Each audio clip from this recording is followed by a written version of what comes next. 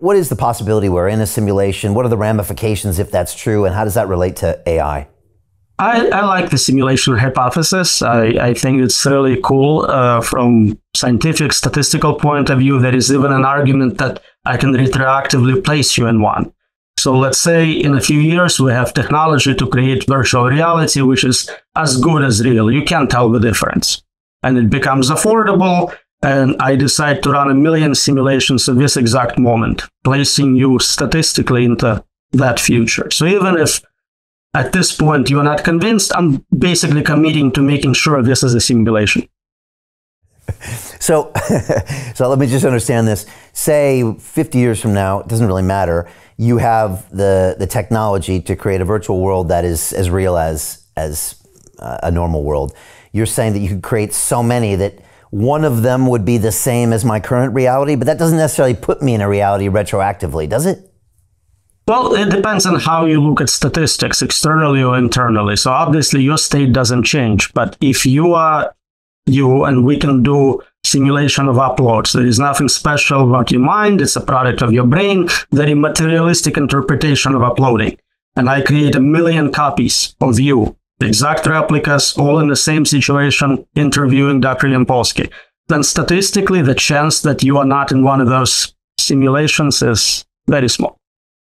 We're currently in a simulation then? It looks like it. And how does that relate to superintelligence? Is that only possible with superintelligence?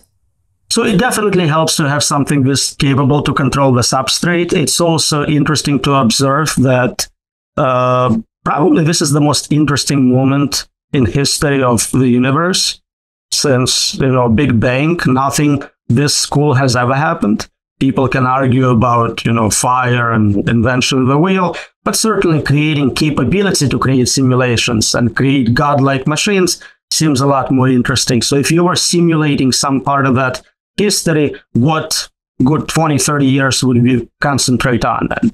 This seems like an obvious, interesting episode.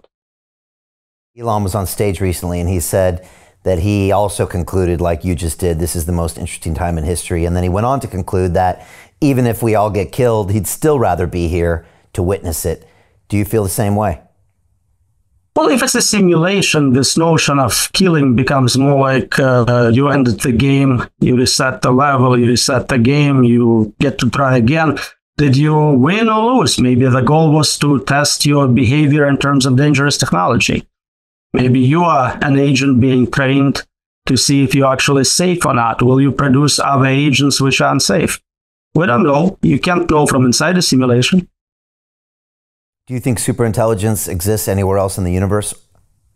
Very likely. It's a huge computational resource out there. It's probabilistic resource, billions of stars with planets. It would be weird if nowhere else anything happened to exist, evolved, designed, especially given that we're not very early in the history of universe. We're like 2/3 in when humanity appears. So it's likely that other planets had earlier start.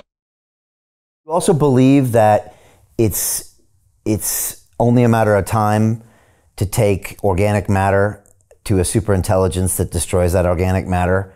I mean, is that just a given, just on a long enough timeline that would happen anyways? It seems like it makes sense if you can come up with a more reliable substrate to perpetuate that pattern forward. It's certainly not a guarantee. Maybe some biological forms choose not to do technology. We have Amish, who on purpose decided this is good enough and they don't want to develop more capable machines. But then the splinter group from the Amish would probably do it anyways, right?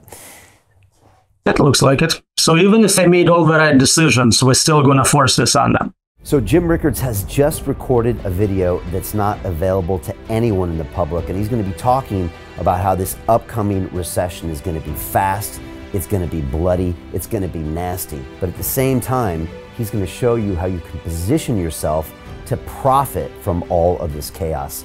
Now, we've made this video only available to our viewers. Go to londonreal.tv/Jim. Watch that immediately. I can't say enough good things about Jim Rickards. He understands the global economic system better than any guest I've ever had on London Real. His predictions are almost uncannily true, and you can learn how to profit from his vision, from his expertise, and his understanding of economics. So go to londonreal.tv/Jim or click the link below. It's an excellent, excellent look on what's going to happen in the future and how you can position yourself to profit from that. Jim is one of the best in the business, one of my favorite guests on London Real, and he's very, very good at predicting the future and showing us all to profit from it. So click the link, and I hope you enjoy. Hey, it's Brian Rose, founder of the DeFi Academy. I've told you my 4-week crypto bootcamp is amazing, but don't take my word for it. This is what my students are saying. The DeFi Academy was an amazing experience for me. It took me totally out of my comfort zone. In this course, I was challenged, I was held accountable, and pushed to do things that honestly weren't always easy. It's been phenomenal, and I can't believe we're already up on our 4 weeks. It has flown by. Going through this DeFi accelerator by far was one of the best courses I've taken. You do this course, you really get into the nitty-gritty of the activities that will make you comfortable with decentralized finance. Thank you so much to Brian and everyone at London Real and the DeFi Academy for even putting together an amazing course like this. Anybody else that wants to do it, please sign up. It is well worth the money.